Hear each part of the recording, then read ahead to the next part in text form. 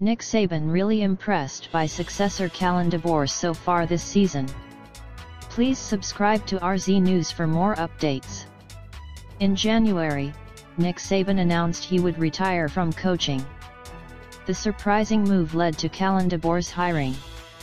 From the moment DeBoer was formally introduced as the next head coach of the Alabama Crimson Tide, he was tasked with sustaining Saban's success.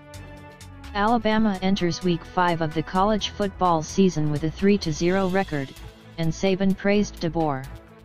"I've been really impressed with him," Saban said Friday during an appearance on the Pat McAfee Show. "I think he's maybe one of the few guys that could have done this as seamlessly as it's been for him and the players." Saban, a 7-time national championship-winning coach, also acknowledged the difficulties DeBoer faced when he took over the football program considering Alabama's history of success.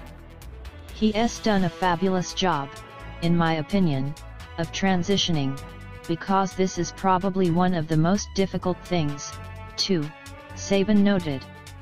"If you take over an unsuccessful program, everybody welcomes the change. Everybody welcomes the new hope that is created by having a new coach. But when you take over a successful program, you know, how are people going to respond to you and how are you going to be accepted and how are the changes you make going to be accepted."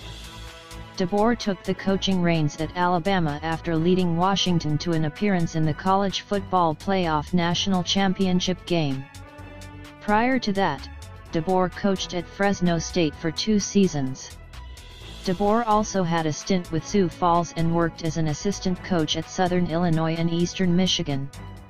Saban works as an analyst on ESPN's College Game Day. The long-running program will broadcast from Tuscaloosa Saturday ahead of the highly anticipated matchup between the second-ranked Georgia Bulldogs and number 4 Alabama.